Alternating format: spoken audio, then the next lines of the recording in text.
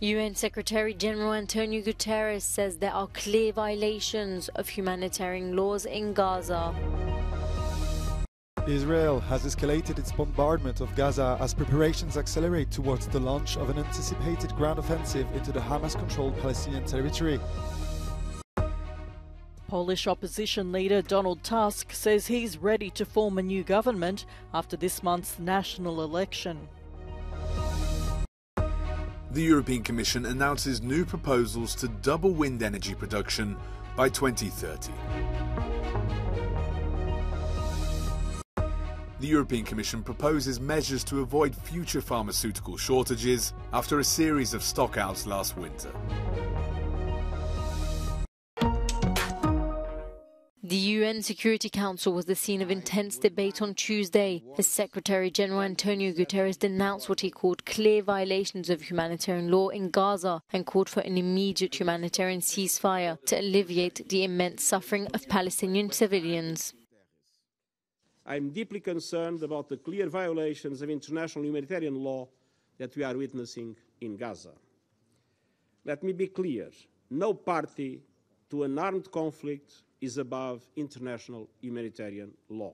Nothing can justify the deliberate killing, injuring and kidnapping of civilians or the launching of rockets against civilian targets. The Palestinian representative described the lack of action from the United Nations since the war began as inexcusable, while the Israeli foreign minister harshly pushed back against Guterres for his criticism of Israel's Gaza campaign. Of free, 10 years old, Mr. Secretary General, in what world do you live? Definitely, this is not our world. The foreign minister to Israel, Eli Cohen, later cancelled a meeting with Guterres and called for his resignation.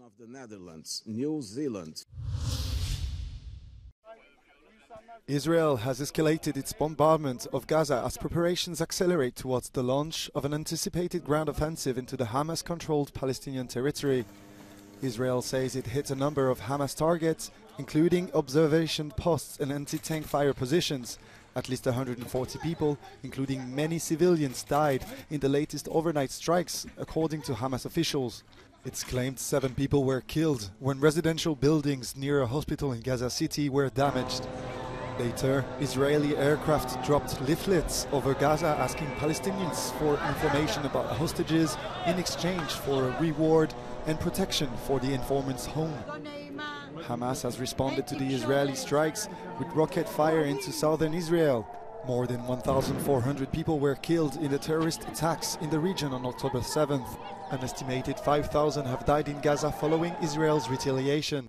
Amid fears the conflict could widen, Lebanon's Prime Minister has discussed the volatile situation along Israel's border with the commander of UN forces there. It follows days of fire exchanges between Israeli troops and Hezbollah militants.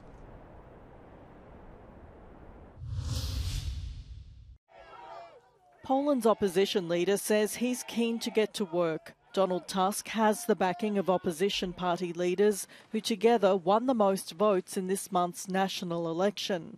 Tusk says he hopes the Polish president will make energetic and fast decisions in forming a new government. On Tuesday, President Andrzej Duda started talks with parties that won seats in the new parliament. Jesteśmy gotowi do tworzenia rządu.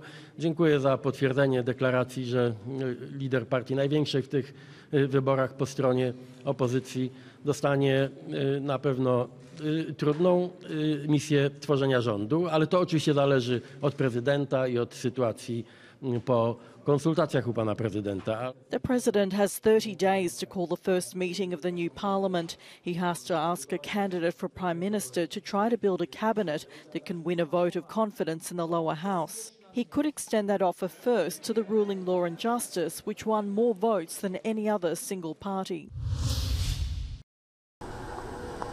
Wind energy is a European invention and a European success story. But in the last 2 years, Asia has taken the leading role in this sector. And the EU only has itself to blame for this, in large part due to complicated official procedures holding back construction. It's why the European Commission is presenting new proposals to double wind energy production by 2030, one of the elements of which is the dismantling of bureaucratic obstacles. First, we want to accelerate projects by easing permitting constraints. The EU has 4 times more wind capacity in permitting than under construction. This must be rectified.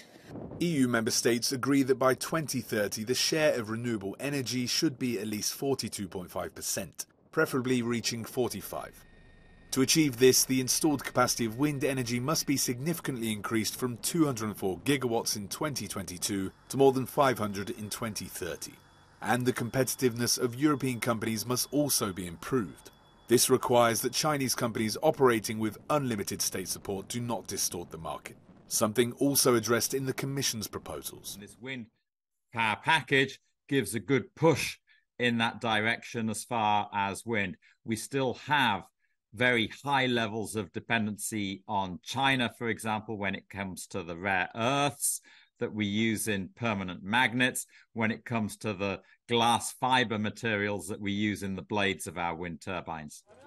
The EU wants to ensure its energy independence and avoid a similar situation to what happened with solar panels, where China now clearly dominates the market.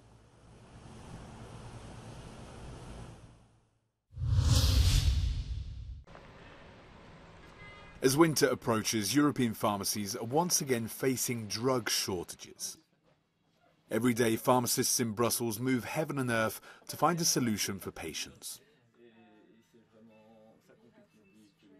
Tous les jours, on est obligé de faire des recherches pour essayer d'assurer le suivi des traitements des patients. On essaie quand même de trouver des alternatives quand il y en a, on essaie de se dépanner entre collègues si c'est possible, et vraiment dans les cas les plus compliqués, ben oui, là on doit dire non, on doit renvoyer vers le médecin pour qu'il change éventuellement le traitement si c'est nécessaire.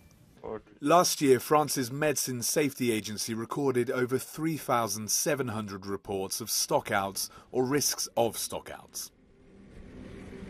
Pressed by member states, the European Commission on Tuesday presented a series of measures to avoid future shortages. It's proposing the immediate launch of a voluntary European solidarity mechanism for medicines. For this winter, we're immediately setting up a new voluntary solidarity mechanism. This will enable any member state facing shortages to seek support from other member states who may be able to share medicines if they have a sufficient supply. The Commission also intends to draw up a list of critical medicines by the end of the year. It's a document that consumer protection organisations consider particularly important. It will be a useful tool because it will it should include also medicines that meet priority healthcare needs, and it will facilitate that then the authorities can focus a bit more on these medicines, can analyze the supply chain, can identify vulnerabilities, can introduce measures to tackle those vulnerabilities, and also the idea is to have a bit more cooperation and reinforce cooperation on these critical medicines, and all these are measures that we value positively. In the long term, the Commission proposes to diversify its global supply chains through international partnerships with third countries.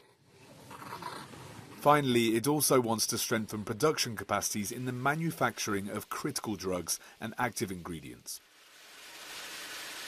However, it's being careful not to talk about the re-industrialisation of the sector on the continent.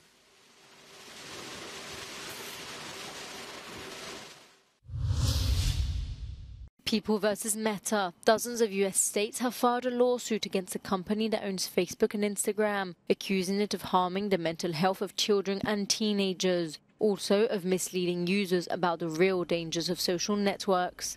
The lawsuit has no ideological or geographical color. It has been filed jointly by 33 attorney generals from states led by both Democrats and Republicans. In the spotlight is a highly addictive algorithm that is potentially harmful to the mental health of children in particular. Mark Zuckerberg has faced lawsuits before.